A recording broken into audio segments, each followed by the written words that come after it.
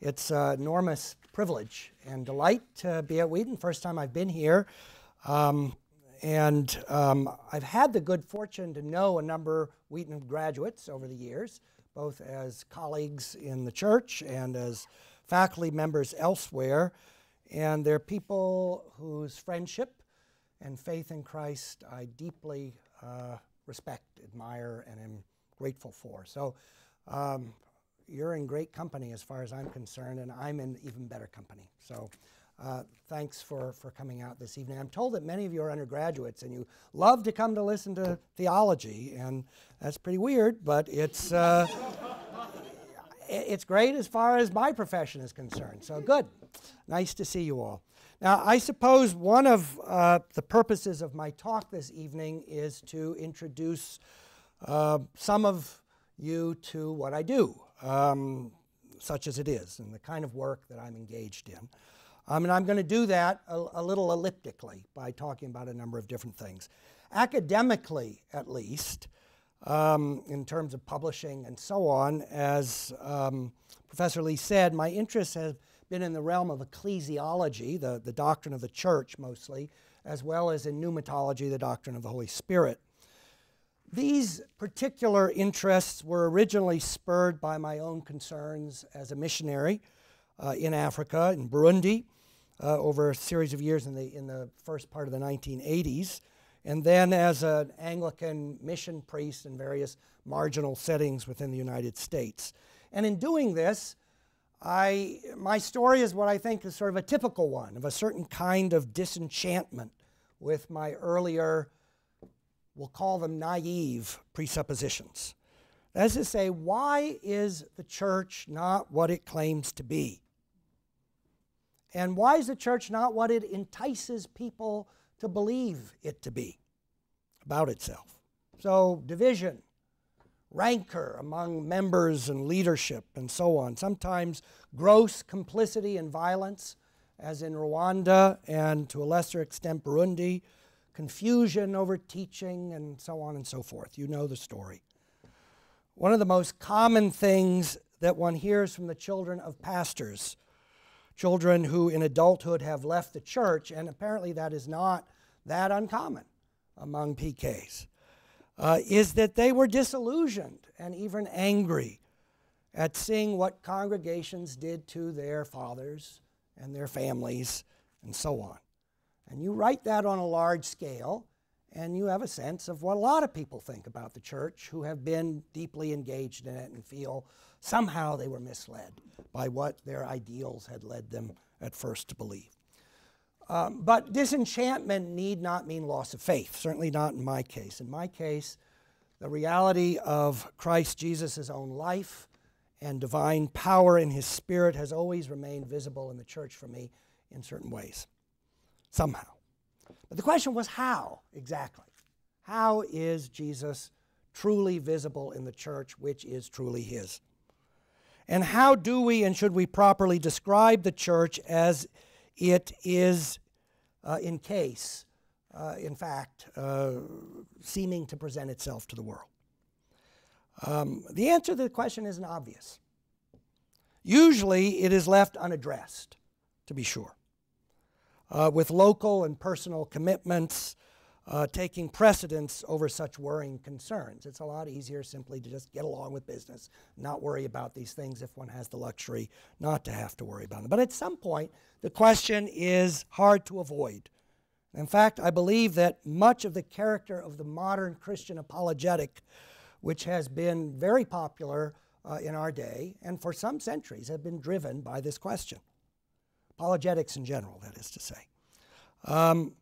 And if nothing else, the very discipline that we call ecclesiology, this formal doctrine of the church, as we call it, which, by the way, mostly developed, technically speaking, only in and after the 16th century, after the divisions of the church of the Reformation period. The discipline we call today ecclesiology is at root an attempt to answer this question. At least that's how I read the history of the development of this particular discipline. That is to say, ecclesiology has really always been a form of ecclesiodicy. That is to say, a justifying of the church, a discipline that is a peculiar Christian form of what we call theodicy, the justification of God in the face of seemingly contradictory evidence from within the world. So I'm a contributor to this discipline, ecclesiodicy, so named. Although so naming it is not acceptable to all or even most people who do ecclesiology. So I've named it, and nobody else has particularly taken up my name, but never mind. From my earlier work in 18th century Jansenism, which was a reform movement within the Roman Catholic Church in France mostly at the time, and its struggle and finally rejection by the church authorities of the period, even as its members tried desperately to be faithful to what they understood to be true doctrine in the face of their authorities' opposition. From that stuff, which I began to study initially in my doctoral work, to my reflection on the meaning of the post-Reformation discourse of division, which my book on the End of the Church is about. What does it mean to talk about the church the way we end up talking about the church in the 16th, 17th centuries, and so on. And more recently to my book on the character of Christian unity in the modern world of liberal politics. In all of this, I really have had a pretty simple question. Most people only have one idea, I think, in their life, and mine is just not even an idea, it's just a question. Oh well. But here's the question. We proclaim the Christian church as one, holy, Catholic, and apostolic. And if we don't use these words because of our particular Christian tradition, at least in biblical terms, we assert the truth that these words from the Creed represent. So we assert this, and yet the world sees something that does not conform to this claim we make about the church. And at the same time, it is the case that Jesus Christ really is Lord, and the Lord of the church, which is his body. So the question is, how do we make sense of these three claims together, these inescapable, as I view it, facts all at once? Now, I'm not sure that it's a simple answer in any way. I do not believe, for instance, that there is a kind of conceptual theory that can be propositionally articulated, as once was done in scholastic handbooks, both Catholic and Protestant. When you got to the section on the church, what is it? We'll tell you, here it is, boom, boom, boom, boom. Those answers tended to strike out some one of the claims that I've just said are inescapable, that we must hold concurrently, in my view. That is to say, traditionally, in traditional ecclesiology, one way of dealing with my question was to say, well, wait a minute, there really is no division in the church. There's only sinful heresy and schism. And heretics and schismatics are not part of the church, and therefore the church is not divided. That was one way of dealing with that question. Another way was to say, there really is no visible real church, to contradict our claims about the church, because the church is invisible. It's not something we can see. There are the elect and so on, and there is no church that the world is looking at that represents a contradiction to the church's actual claims.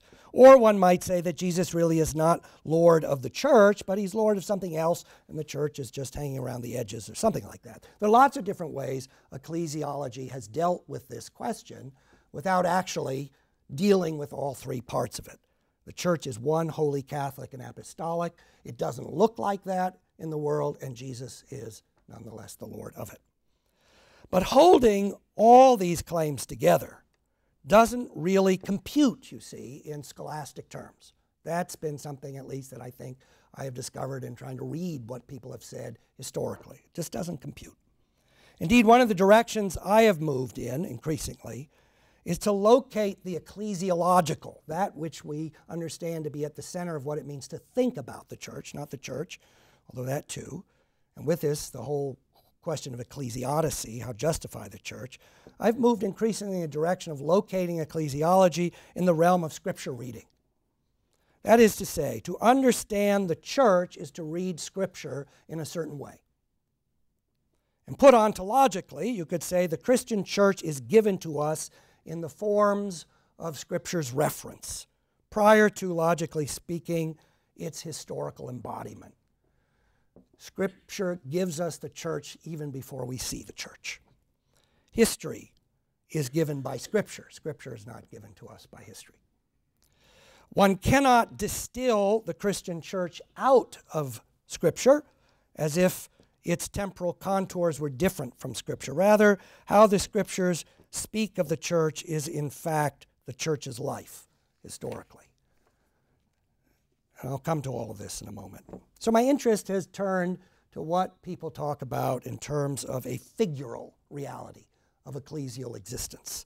That is to say, a figural reading of Scripture more broadly, which presents the church as it truly is in these terms. Now, basically, to understand the church, you have to read the Scriptures and see the church in its forms. That tells us who we are.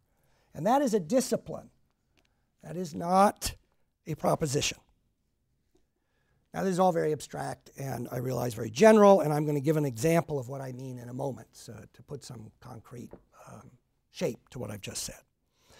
But for now, let me simply say that to approach ecclesiology in the way I've just hinted at is to reframe, at least in this instance, the theological task, and more importantly, the apologetic task that has been, until the present, so central to the discipline of ecclesiology.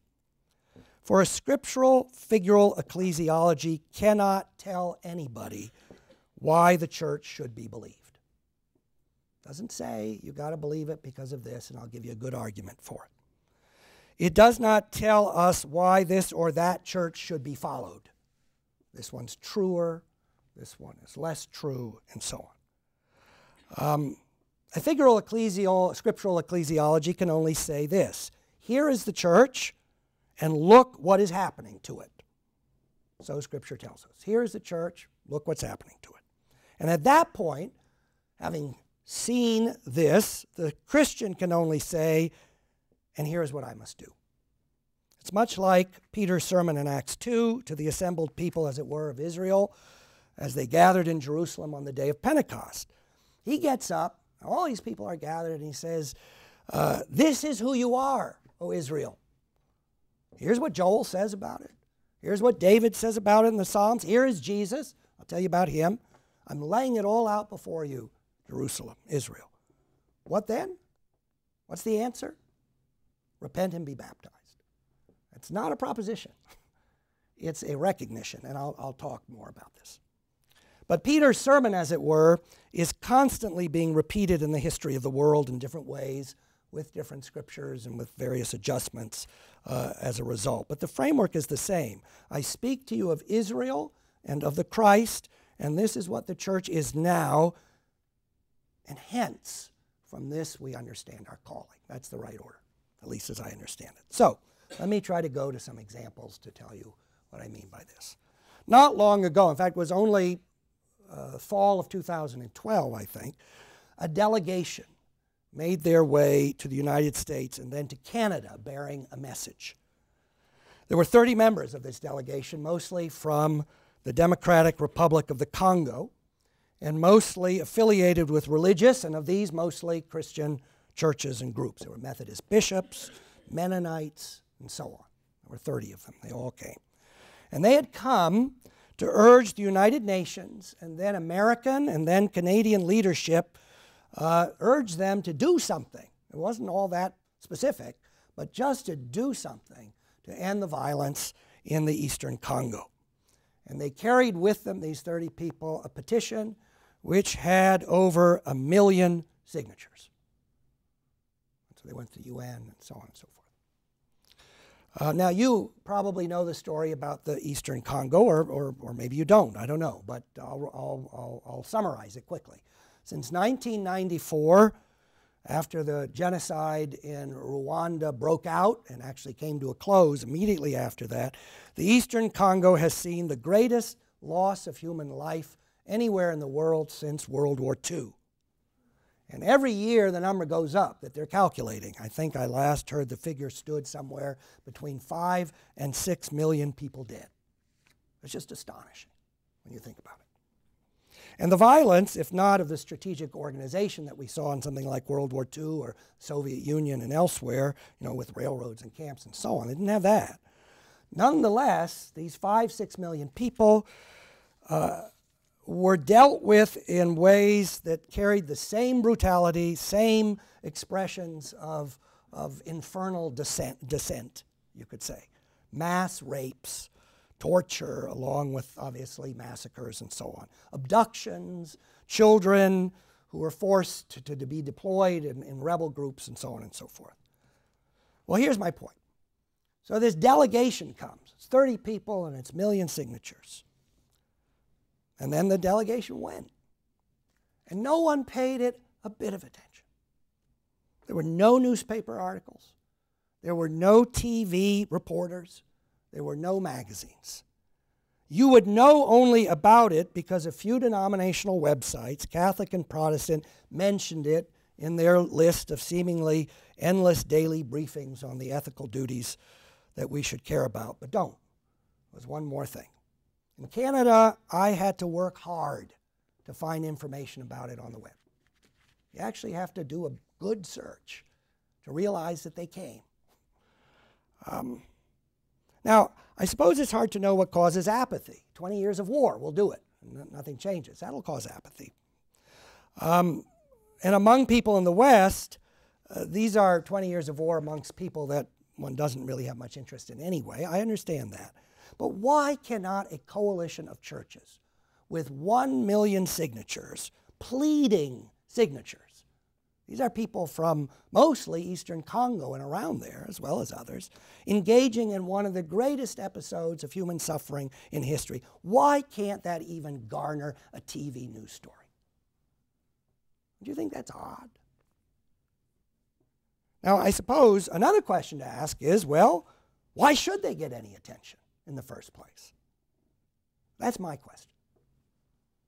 For at least 16 of those 20 years of warfare, while individual pastors and priests and nuns and others have done heroic deeds of witness and sustenance, they all did it piecemeal and have been doing it. And indeed, they did so while many of their Christian colleagues did just the opposite. They traded favors with the rebels. They egged on soldiers. They paid or were paid in return for privilege and safety. Catholic and Protestant both. In the late 1990s, those who paid attention were rewarded with the spectacle of 2 Catholic bishops, Faustin Ngabu and Emmanuel Catalico, denouncing each other in public. These are 2 Catholic bishops denouncing each other in public because the other one was on the wrong side of the conflict. As if political sides and rival armies could possibly have been the issue amongst Christians in the churches then. And one problem was a simple one. The Rwandan government was running half of this bloodshed for political and economic reasons. And churches in the area felt bound by whatever allegiance they had come to construct to turn a blind eye in support of their friends in Rwanda. And their international brethren simply followed suit. That is one of the great tragedies of something like the Anglican Church's division on this matter.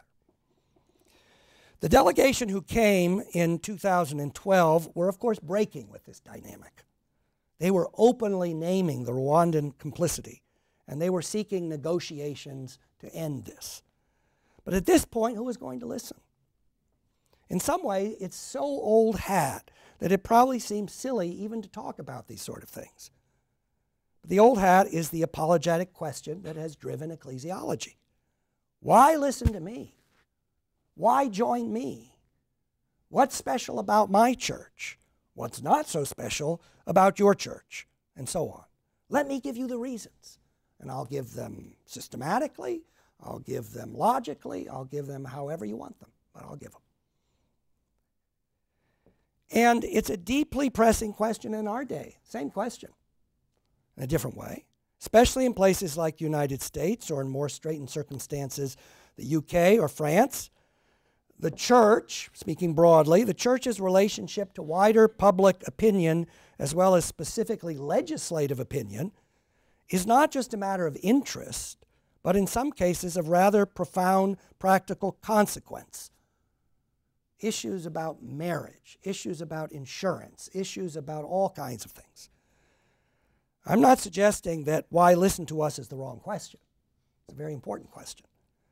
But the real question is, who is the church in America and Europe that people are going to listen to?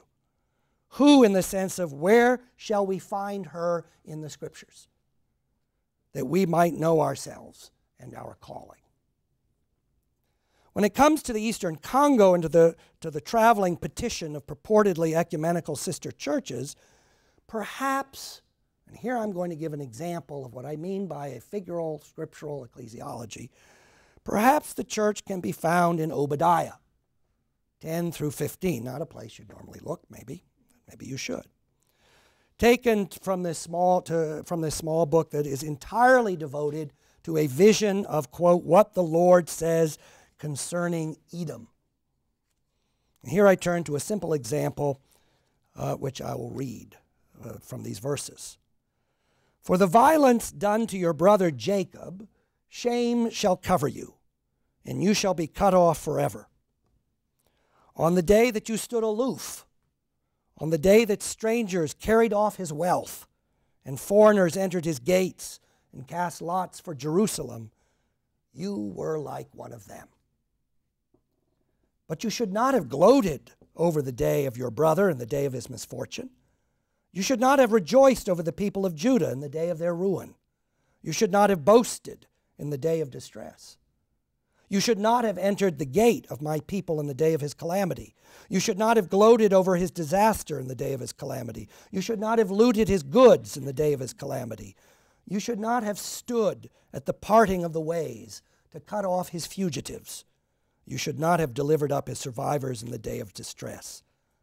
For the day of the Lord is near upon all the nations. As you have done, it shall be done to you. Your deeds shall return on your own head. Now, in this particular prophecy, Edom's sin, as Obadiah tells us, lay in standing aside as others mistreated Israel. But the depth of the sin is given in the figure of their brotherhood, Esau and Jacob. Thy brother Jacob is said several times here to Edom. Thy brother Jacob. And that's the object of this relational failure. Violence, standing on the other side, looking away, gloating as your brother became a stranger.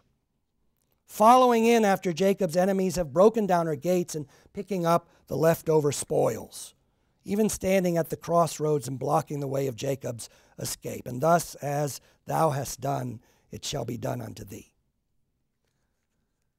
Now, this figure of these two brothers obviously goes deep in the Bible, doesn't it? All the way back to the story of their birth that's given in Genesis, that we all know well. And then the account afterwards, after they're grown up, of their struggles and tensions and so on, with Jacob taking Esau's place as the firstborn and then stealing quite literally their father Isaac's blessing. The relationship between the two is obviously very complicated, you can imagine. It's filled with enmity and menace as it's retold, anxiety, but also forgiveness and reconciliation, to the point where Jacob himself offers his displaced brother a blessing of his own. I'll come back to from Genesis 33, even while Esau enjoys a subsequent blessing from his father Isaac that will place him somehow above his brother at some point. So Esau and Jacob, a long and tortured story. And as part of this story, because it's told in Genesis, in part, I think, for just these reasons, as the genealogies that follow tell us, and we all know the subsequent history between the peoples of Edom and so on, Edom's descendants and the book of Israel, the people of Israel. The prophets are filled, as we know, with all these divine denunciations and curses against the Edomites, often couched in eschatological tones. And of course, it's Paul who uses the figure of the two brothers in Romans, right, to express the stark mystery of God's choices. In this case, the choice of wicked Jacob over the firstborn Esau. Quoting Malachi, Jacob have I loved, but Esau have I hated. And when Malachi says it, it is God's answer to the complaining Israelites, love for whom God asserts despite Edom's present prosperity. For Paul, it's a sign of God's choice of the younger over the older, of the Gentiles in Christ over the Jews in the flesh, and so on. And in each instance, it is the case that this is who Israel is in relation to the nations, and who this particular nation is in relation to Israel. Jacob and Esau are something insofar as they are described the way they're described in Scripture. They represent, they are something real. Now let's just go on with this particular figure. Augustine, not without reason, will take Paul's figure of Romans 9 and so on, mostly as an image of election and predestination to salvation more broadly. That's what he's interested in using this particular image. And the larger tradition in the Middle Ages and even beyond will still focus nonetheless on Esau as being part of the nations. And it will go back and forth as to who is who. Who is Esau? Which nation does Esau stand as? For the Jewish exegetical tradition, who is Esau? The Christians. That's pretty obvious. Christians are the ones who've done all this stuff, gloated over us and ruined our lives and run in and despoiled us and so on. Lifted high today, but yeah, when the Messiah comes, brought down low. For the Christians, obviously, though, as the tradition develops, Esau symbolizes the Jewish synagogue, exalted in the past, but now, as we can see, brought low. There's a famous sort of encyclopedia of types and allegories published in the 16th century by a man named Geronimo. I like that name, Geronimo Lloret, a Spanish person, much republished many times. And it just lists all the different ways you can look at every single figure in the Bible. And so you come to Esau. What does Esau stand for? The Jews, yes. The carnal view of the law, the flesh, the bestial man, hypocrisy, evil, human passions, and all heresies of any kind. That's who Esau is. And Philo, the Jew, is used as an authority to make sure this is understood to be the case. And not until recently, modernity, with people like William Blake, the poet, is there any attempt to break up this opposition of Christian and Jew as the figures, one way or the other, of Esau and Jacob. Of course, he creates his own new opposition. It's organized religion denounced over and against enlightened and embattled spirit. So he has a new way of understanding it. By the way, I'm not going to talk about this, but what we call the history of interpretation, sometimes reception history of the Bible, very important in the kind of thing I'm talking about, but not because it's historically interesting, which it is, but in the sense of the German theologian who first sort of coined this term, Wirkungsgeschichte, Ebling, which means history of effects. The Bible actually does things in the history of the world. And so when we read the interpretations of the Bible in the history of the world, we can see what the Bible is doing to people.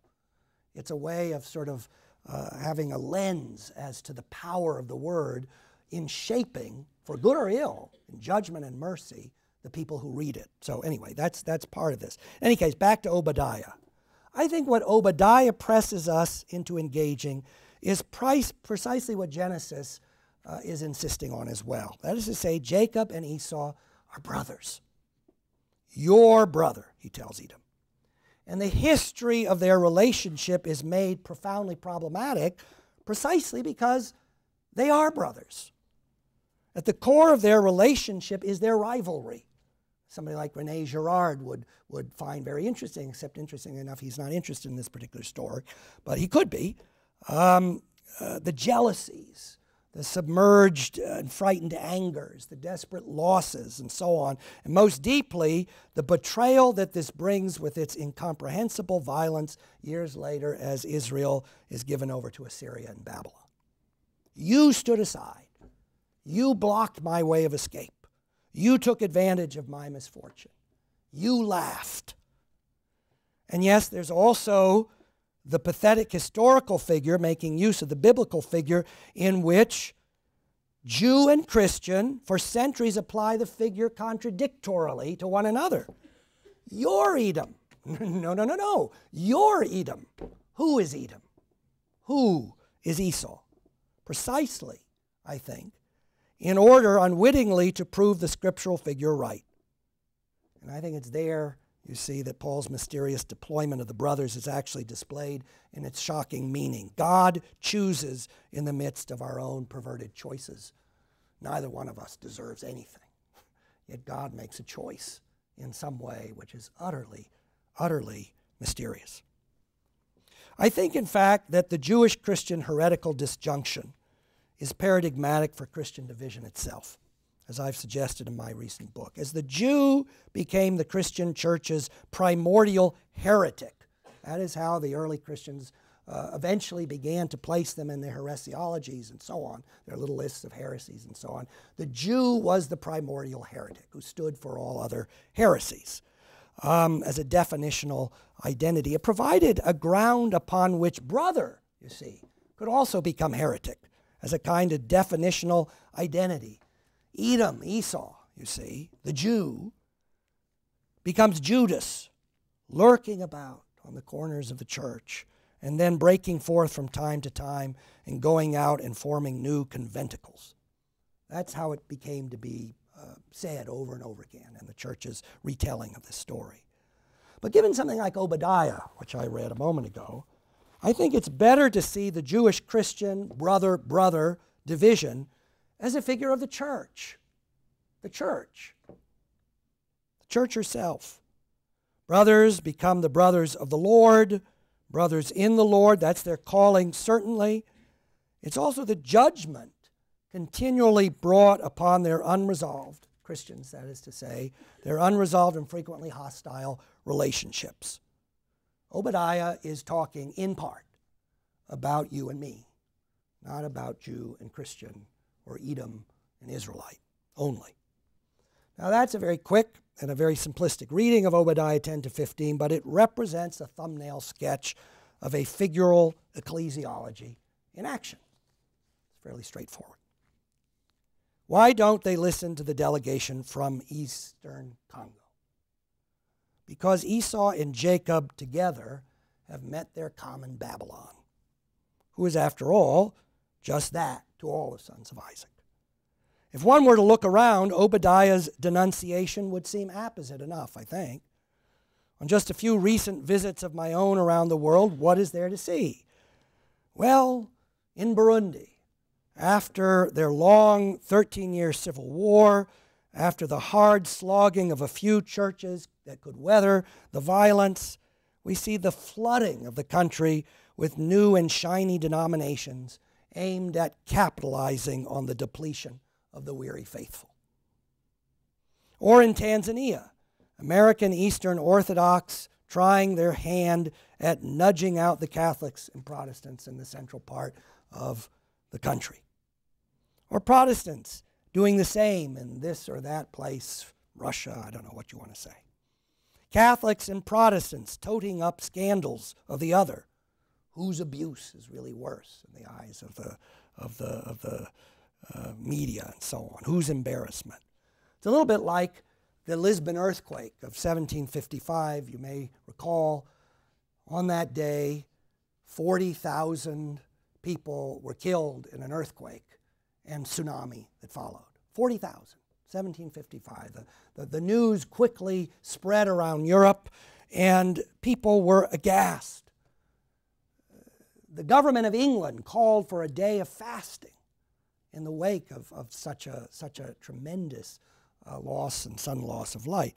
However, there were many Protestants who happily noted that God's judgment on the thousands of dead and injured took place on a day that was clearly repellent to the deity. After all, it was All Saints' Sunday, and they were praying to the saints. What would you expect? And then, you see, in our own world, in my own world of Anglicanism, it's sort of Schadenfreude run amok, you know. Everybody is looking at the other's fall. Esau and Jacob eyeing each other, and one trying to sneak in on the other. Now, there's an odd aspect to the Old Testament judgments against the nations. Israel's being punished, that's very clear in all these many things. God leaves no doubt about that. But that's not your business, Edom. That's not your business, Moab. Ammon, the rest of you. That's not your business. You can be judged for how you treat Israel, even though God is the ultimate agent of Israel's suffering, and Israel the cause of her own demise through her sin and unfaithfulness. Just because Israel is wicked, and let us say, just because the church is wicked, and can be wicked, and can be wrong, there is no excuse for your own wickedness towards her. Now this is what is said over and over again by the prophets with respect to the nations over and against Israel. So in the end, the prophetic denunciations of the nations that we tend to skim over, because they're really long, they do have a point, at least this point. All are guilty. Israel and the nations fall into the same pit, as it were. Esau and Jacob are caught up in the same dynamic of judgment. And this allness that is being, rammed and pressed upon us over and over as we read through Jeremiah and Nahum and so on and so forth. This allness is something that is brought into relief, obviously, by Paul and by Jesus himself, New Testament more broadly. This allness is one of the reasons why the figural reading of the Scripture with respect to the church is properly inclusive, I think, of multiple texts and reference. The church is Israel. Yes, but the church is also Edom. And it's also Ethiopia. And it's also Nineveh. And it's also Moab. We are to find the church there in all these places in Scripture. Now, given this allness, the division of the church is both easily engaged by Scripture, but it's also very subversive of all sorts of ecclesiodicies at the same time. How can we justify the church with precision if our very being is tied up with a history of unjustifiable figures? That's hard. How do I say this church is Israel and this church is Edom, when in fact, when I look at Scripture, they keep changing places in some kind of funny way? Which is why the apologetic use of ecclesiology has little place in the kind of thing I'm presenting. We're not listened to. That's pretty clear. But that's only because of who we are. We're not listened to because of who we are. And that's not a strategic problem, as if we could make better arguments or organize better petitions, and get better publicity, and have a better profile in our advocacy groups, and then if we did that, then people would pay attention to us when we went to the UN. If we're not listened to, at least according to this way of looking at ecclesiology, it is because of a condition before God that we are in. That's simple. And this is a theological problem in a technical sense. But even more so, it's an exegetical problem in the sense of trying to understand what it means that such and such is happening, and in this, what is happening to the church given who she is. And for me, it is where my work has taken me and driven now by this question. Is the church, such as she is, given a place in history that we can understand scripturally? That's what I'm interested in. Is the church, given who she is, something that can be understood scripturally? And though it's a simple question in a way, it's not necessarily one that is asked in these terms as a matter of course, certainly not in academic journals. I've been told more than once at job interviews, talking about some of these interests, but this isn't theology, this is preaching. Or what is this? It sounds like Darby or something, sort of ersatz prophecy or something like that. But actually it's a question with a long history in theological tradition. From the early fathers to people like Salvian and Bede, then through the Middle Ages, winding its way into the corners of both Protestant and Catholic theological reflection. Puritans, Jansenists, Jesuits, even Anglicans have all asked this question at different times and in different ways. Part of retrieving this tradition, I think, is an important one, and it's one I've spent a little bit of time on, although I haven't gotten very far. Modern theologians, though, drawing on elements of scholastic disdain, want to siphon off this kind of reflection, as I said, as sort of being bound to some kind of prophetic genre that has no place in serious academic discussion. But I would counsel resisting such a temptation. We know the church in her scriptural identity. That is a theological claim. We know the church in her scriptural identity. The Israel of God, that's who the church is, the Israel of God bound up with the body of Christ. We describe the church, her history, her division, her growth, her shrinkage, her challenges, martyrdoms, glory, whatever. And we see in what ways this scriptural identity is described as somehow inclusive of the way we see the church and understand her to be today. Hence we learn of God. That's theology. That is a learning about who God is. If there is a prophetic aspect of this kind of theology, it's certainly not of a predictive kind, but rather it's the unveiling of the present. As Pilate says, Ecce homo, behold the man, behold the church. How we see this, of course, is something that is part of the theological challenge.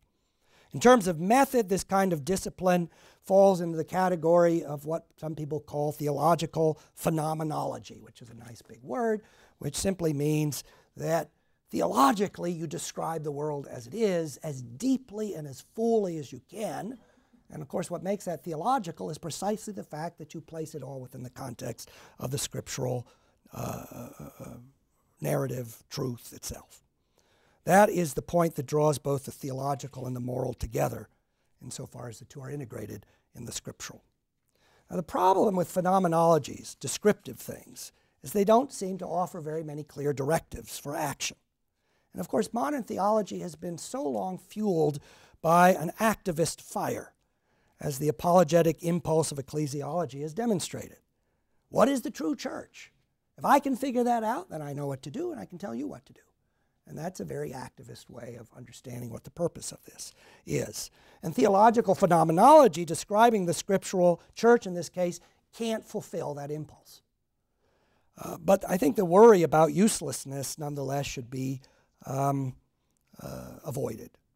To see the church, to use this example that I've just used in her scriptural place, is also, as I indicated, to see the people of the church in the place where they are properly addressed by God. So in other words, to see the church clearly is to be able to hear God. And you can't hear God until you see what the church really is, because you're not hearing openly in some fashion. A divided church is properly called to repentance, as I have long argued. That is who we are from a purely descriptive perspective, I would argue. Jerusalem, Jerusalem, convertere ad dominum Deum tuum, in the famous words of Lamentations. Jerusalem, Jerusalem, turn, repent to the Lord your God. And those are famous phrases taken up in the Tenebrae services that the Catholic tradition has used in Holy Week. By the same token, that repentance is given in acts that themselves embody the redemptive grace of Christ given just there, such that repentance is promised to be renewal. That's the activist part. You don't know what it means until you repent. There's no way to know what the activist outcome, if you will, of God's call could possibly be until one has actually come to the place where one's conversion, in this case of the church, has actually, in some sense, happened.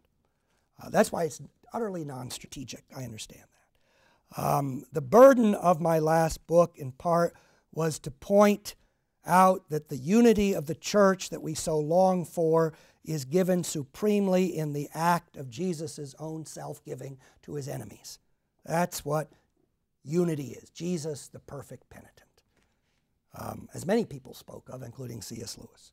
And this is where we find him in our repentance. In such acts as these, we find Jesus, the one who unites us. And these acts are visible. That's the point. I'm not talking about something that's just cerebral or devotional. They're visible, and you can describe them as such. And history is full of them as such, even though they're non-strategically given. Acts of unity that in their simplicity of self-giving to brothers, Jacob sharing with Esau in the figure I've been discussing from the scripture, establishes a new future. So these words from Genesis 33. Jacob said to Esau, this is after the whole long thing, you know, and he runs away and he comes back and he's scared and he prays and he wrestles and he does this and that. And he sends his family ahead of him because he's afraid Esau's gonna get him in the neck. Jacob said to Esau, he goes to see him, if I have found favor in your sight, then accept my present from my hand. For truly to see your face is like seeing the face of God. With such favor have you received me. Accept, I pray you, my gift that is brought to you, because God has dealt graciously with me, and because I have enough. Thus Jacob urged Esau, and Esau took the gift. To me, those are one of the most hopeful verses, at least in this particular ecclesiological context, one of the most hopeful verses in all of Scripture. Luminous, in a way. Now, there are numerous places of such unity, many of them heroic and heartrending, which you can read about in books and so on and so forth. But let me mention one that is very mundane. Some of you may know of the remarkable Russian Orthodox seed and blooming flower that was planted in Paris following the Bolshevik Revolution and the increasing persecution of the Orthodox Church by the Soviets, right? The Parisian Orthodox emigre community and its seminary of St. Sergius gave us thinkers like Bulgakov, Losky, Florovsky, Schmemann, Meyendorff, and others, some of whom then went to the United States and set up St. Vladimir Seminary, and it's now a very vibrant press that we all benefit from. But who knows how this happened?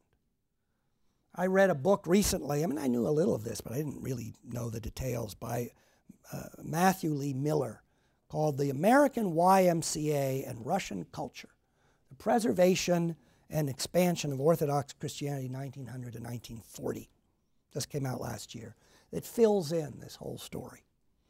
In brief, the YMCA, which had begun work in Russia before the revolution, and in doing so discovered a kind of culture shock it hadn't imagined it was going to face. You know, they were trying to set up youth groups and I didn't have basketball then, but that kind of stuff. And you know, and here are these Russian Orthodox youth, and they didn't know what was going on. But they tried, and they did their best. But then they became the key partner of the Russian Orthodox who fled the Soviets, or the Bolsheviks, and then the Soviets after them, and helped them relocate. That's what they ended up doing. To people like the Methodist hero of the 1910 Edinburgh Missionary Conference, John Mott, and others, the YMCA saw that Russian Orthodox theologians, intellectuals, and others, priests, were moved. They bought books for them. They bought them a seminary and set it up. St. Sergius, later, they were key in setting up St. Vladimir's. And theological treatises by these people like Bulgakov and so on were published in Russian by the YMCA press in France and then sent back to Russia and other places to be disseminated secretly within Russia. And in doing so, evangelical American Christianity, and the YMCA was still evangelical in those days, though it may not be anymore, in doing so, evangelical American Christianity and Russian Orthodox perspectives came to an amazing relationship of some kind, astonishing. You know, not so much that some new theology came out of it, although who knows in some way, but Christian life itself was altered. And we actually see some of the fruit of it. Probably no more magnificent testimony to what became the tatters of the ecumenical movement in our day than something like this in the 20s and 30s and so on. But it was quiet. It was unheralded. And today, mostly, frankly, forgotten in an America where Christian rivalries continue to mark our condition in the veiling of our words and deeds.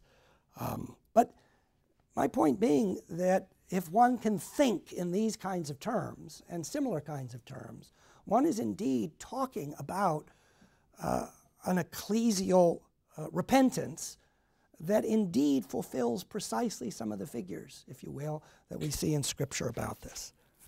Now, I'm a theologian, despite what some people think. But I do think that theology has done a great disservice to the church at times. It has obscured often the theological or the moral doctrinal nexus of ecclesial witness. We laugh at the sort of odium theologicum, you know that term? That refers to the fact that of all people, of all disciplines, theologians are the most nasty people when they get into arguments with one another as anybody else. That's the odium theologicum. And there's some truth to that. We laugh at it, but it's actually, there is some truth to it. Absolutely. You can't pull the doctrinal and moral apart. In something like the Donatist controversy, one sees Augustine struggle with this, and with all the right instincts, it seems to me. He realizes these two have to get together, but he gets too hard, especially as life in North Africa degenerates, and in ways that are maybe not all that unlike the Eastern Congo in a very different way. Donatists, Circumcellians, the Catholics, then the Arians, and they all come in, and North Africa becomes what it became. And later on, you'll have somebody like Machiavelli who's writing about this say, well, who in the world was anybody praying to at that time? They all seem to have different ideas about, who they should be calling upon to fix everything. It was sort of a de facto polytheism, he says.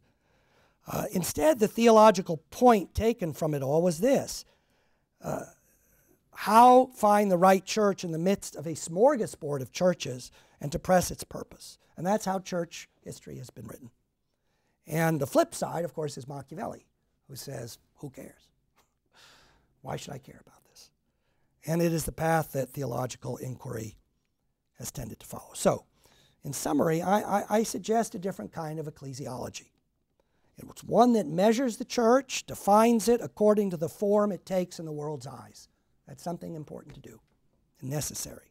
That's not a question of publicity, necessarily, or conversions, but simply of the set of the church's shape in comparison with the nations, as it were. What we look like together to other people. That is an essential aspect. And theologically, the look of the church is given in its focus, finally, through its scriptural form. Having been able to define and describe the church as it appears in the world, we look for it in the Scriptures. We search the Scriptures to find the church that we are. Such an ecclesiology appropriately should give rise to prayer. And it gives rise to gauging the place of our faithfulness. And it gives rise, of course, to repentance, which then becomes, God willing, the noticeable thing, if you will. And from the world's perspective, noticeable sub contraria, in the oddest and most hidden of ways. As Jesus says, it is the place where the Father, which is in secret, seeth in secret. And thence our views of the church will lead us into such faithfulness as this. Thank you.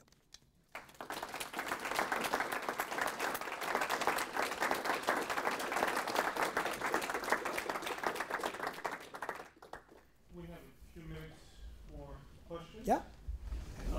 Which I will let you film directly. So go for it. Please. Oh, me?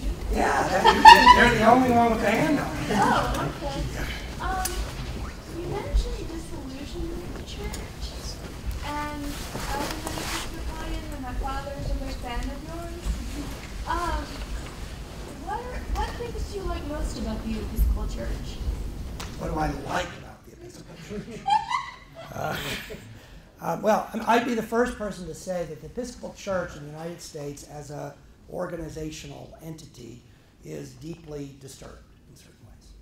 So I would see it as, Jacob, in the same place that Obadiah sees Jacob, or assumes Jacob to be. But I also see a lot of what one sees in Jacob. I see the genealogies of faith. I see the fathers and mothers of our faith, who are part of that network that gives us the genealogy of Jesus, of Mary, of Joseph, of others.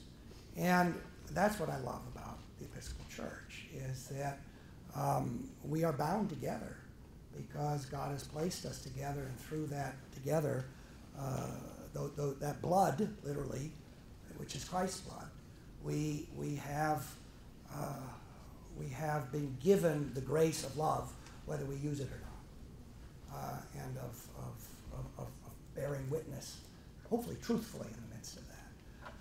I don't know that one. It's like somebody saying, you know, when you were a kid, surely everybody went over to somebody's house and said, boy, I wish I lived in this family. And, you know, I don't know, they let you stay up late, or they had nachos every night, or whatever it was. Everything was really cool over there in your family. They made you go to bed on time, and you couldn't have nachos. But as you get older, some of that isn't so nice. I mean, it wasn't just you didn't have nachos. Maybe you got hit. Maybe you got something worse than that in your family. But I think most people know that their family is their family. Now, I'm not trying to say that churches are families over and against other families, not at all. And yet, the reality of that aspect of family life is given where we are placed in the church, period, wherever that might be. And I don't think that one can simply say, I'm going to change my family, speaking in terms of Christ. Now, one can and one does and one has to sometimes. Child services comes in, whatever. The ecclesial simile would be. Yes, sir. Thanks for the lecture very much.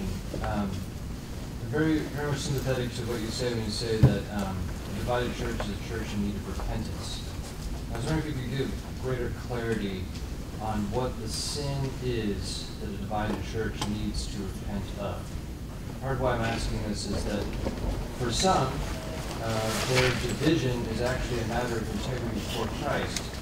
I think Martin Luther in particular, he's standing on the scriptures and feels that he's working towards unity, but when that fails, he must stand with the true gospel.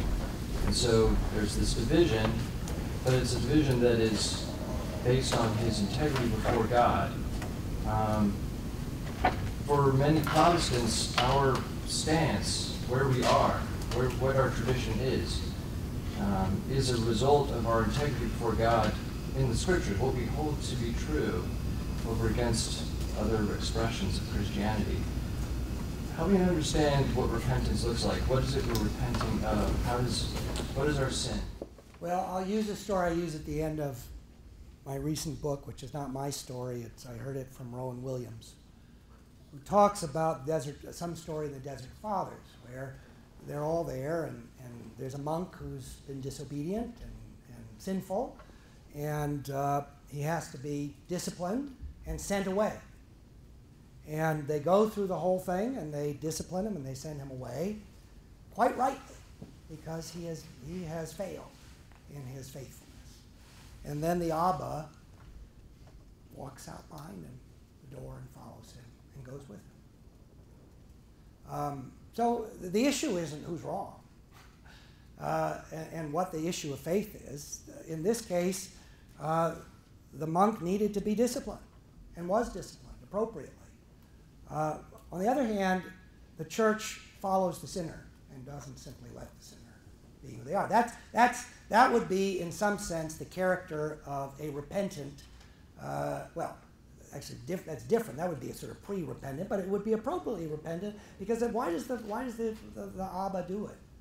Because he knows on some level, more than one reason. On one level, he knows he's the same sinner, maybe for different reasons, but he's the same person before God as this other person is. That's number one. The other is he loves. He loves the monk utterly, and is willing to bear the burden of that monk's somehow punishment in and of itself. Now, how do churches do? What would Luther do? I mean, you properly give them, and this is the big question, right? This is the 64th. Why was it $64,000? Was there a show or something? $64,000 question. Because everybody has a point in which they say, my conscience tells me I must do this. Now, the problem, of course, is everybody's conscience is different. That is a reality in the church. Erasmus had a conscience too. And I don't know that his conscience was any worse than Luther's. It was different. I'm not being relativistic about this. One was righter than the other about X, Y, and Z. I'm quite sure of that. But the place where division happens is where one loses a sense that before God, one is not worth any more than the other person. And that the love one has and is called in and given in Christ is the same for that other person as for me. And that somehow I have to figure out a way to live that. Now, how one does that and the Reformation is a complicated thing. It wasn't that Luther was just being stubborn, although he was being stubborn in lots of ways. And it wasn't that the Catholic Church was really just making a few minor mistakes. And why couldn't Luther just sort of, be a little more patient and things would get sorted out eventually? No, I mean, these were huge, huge issues. And that's one reason, though, you see why, as I said, I don't think this is strategic. This isn't a matter of figuring out that whenever X happens, I'm supposed to do Y. This is living the life God has given us in the Scriptures, and sometimes that's going to be our own judgment. We're not going to realize that until afterwards, furthermore. I mean, when Israel is shorn in two, God is doing that in part. Jeroboam and all that, it's not like, Israel didn't deserve it. They deserved it. Of course, it didn't help Jeroboam. He shouldn't have done it. He was supposed to do it, but he shouldn't have. I mean, we see all this, and it's this funny place. So that's why I say this isn't about figuring out, giving my list of a to-do list. It's finding out who we are in the Scriptures now and understanding that, then being able to live somehow in a responsive way. And it is a different way of thinking because it's not the way one, it requires, as I said, it's a discipline. It's not a logic. I'm not really answering exactly, but I'm doing my best in what is a very difficult question, which goes to the heart of this very difficult sort of challenge of our churches. Mike. Thank you for your talk. If we could, kind of going off that point, maybe talk less about maybe doctrinal division and talk, I'd be interested in seeing how your figurative ecclesiology would apply to racial or ethnic division, particularly in the United States, and how maybe reconciliation could still follow this model of Jacob and Esau, or just what your thoughts are.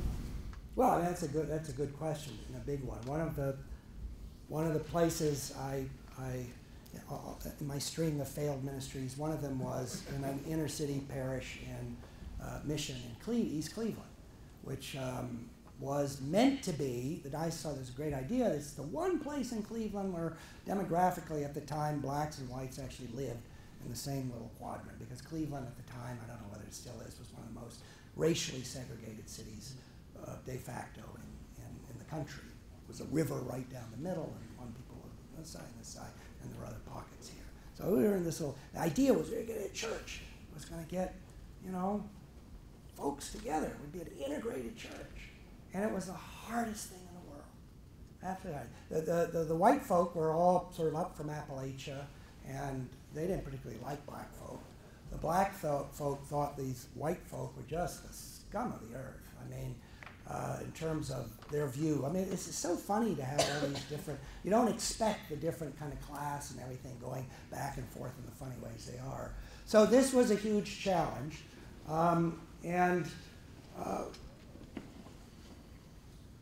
Part of the problem was basically that the gospel was being carried into this place through with all of our cultural baggages. Me, them, whoever, And this one takes time. This Jacob and Esau is the whole history of Israel in some way. How does Israel learn that the nations are part of its own life? That the Israel of God actually has Gentiles in it. That takes a long time. And people are telling them that. Paul is telling them that. Other people are telling them that. And when does it actually happen? It sort of happens, but that one still hasn't happened yet. Let's say Jew and Gentile are not, yes, my father's Jewish, but I don't consider myself a Jewish Christian. I'm just a Christian. I'm more Gentile in that regard than anything else, because this isn't Jew and Gentile. We lost that battle somehow. There was a moment in the early church where it was happening, but it didn't quite happen. So I think that the racial thing is sort of part of this larger work that the church is still being challenged to be as the place where the nations are brought together. I'm not sure if I'm answering your question, except to say that this is a big picture question, not just a America and so on question. That's going to keep it's going to be holding us together. But here, let me go back. I also think that the issue of black and white in a place like the United States is tied also to the issue of the church's division. I've heard stuff about why Richard Allen left the Methodist Church. Anybody know more about this than I do? You know who I'm talking about? Richard Allen in the 18th century, who leaves the Methodist Church in Philadelphia and starts the African Methodist Church because he wasn't. The story always went that it was because he wasn't allowed. I don't know. They were up in the balcony or something, and they weren't. Is that right? Weren't allowed. Well, I heard this talk, which now I forget all the details about. Was at the AR. You didn't hear it either. No. This is by an African American guy, so I don't think he had a particular axe to grind on this particular question of racial things. That wasn't the reason at all. It was actually had to do with the way they were doing prayers. I mean, it was actually a reason that went to ways of worship. Now, there was a lot of racial stuff involved underneath that, but the presenting issue wasn't nearly as clear as people realized. And so what happened was the church did what it always did. The church actually, you have a fight about the music, and you start another church. And in this case, it was a racially informed fight over, I don't know what was the music, prayers, or something like that. And that ended up Methodism becoming completely segregated until the present, in some ways. It's fascinating how that happened. You go to the inner city. It was the same thing. The notion of an integrated church didn't make sense. Why would any black person want to come to my stupid Episcopal church? They already had a nice, interesting church. The music was better there. It played better. It was much more fun. I mean, it was pathetic why anybody would want to come to an Episcopal church, because with this little white guy there and trying to be, helpful and so. But it had already established itself. The church had already established itself in its multiple ways that crossing even the desire to have some kind of racial reconciliation couldn't get over the kind of edifices. I'm not just talking about in terms of buildings, but institutionally, that had been put in place. So there's a lot going on there. Yeah. There was somebody. No, that was right. Yeah, you're next. Yeah. Talking about there the way that the church has already gotten established into certain patterns.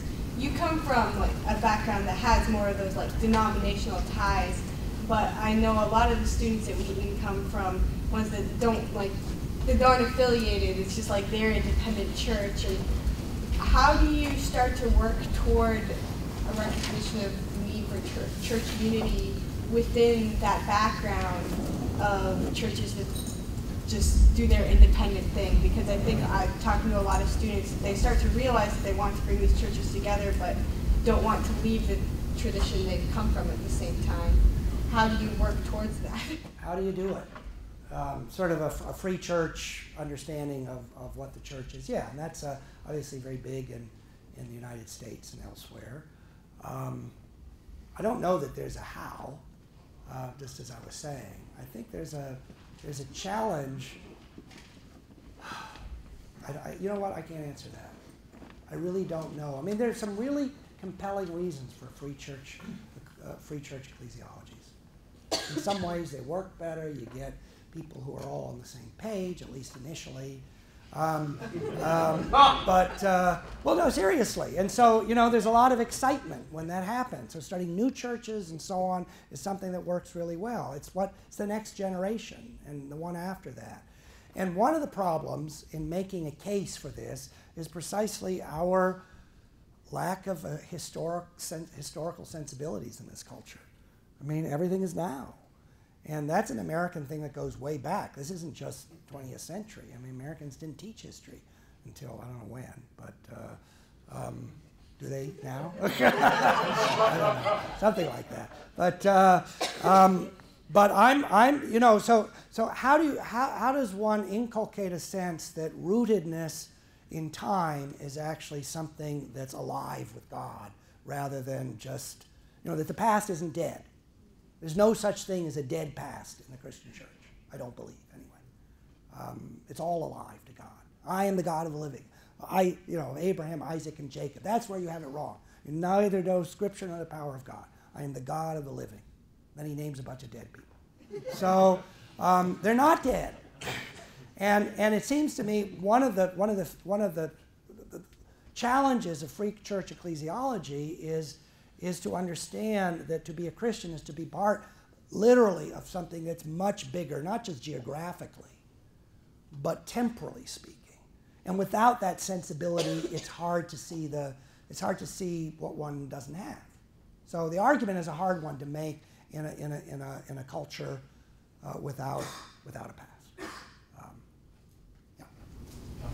Perhaps building off of the last two questions a bit, I was listening to a sermon on Moody Radio a week or two ago, and the speaker was saying, he was talking about church unity, and at one point started saying, there is no Methodist church, there's no Presbyterian church, there is no black church.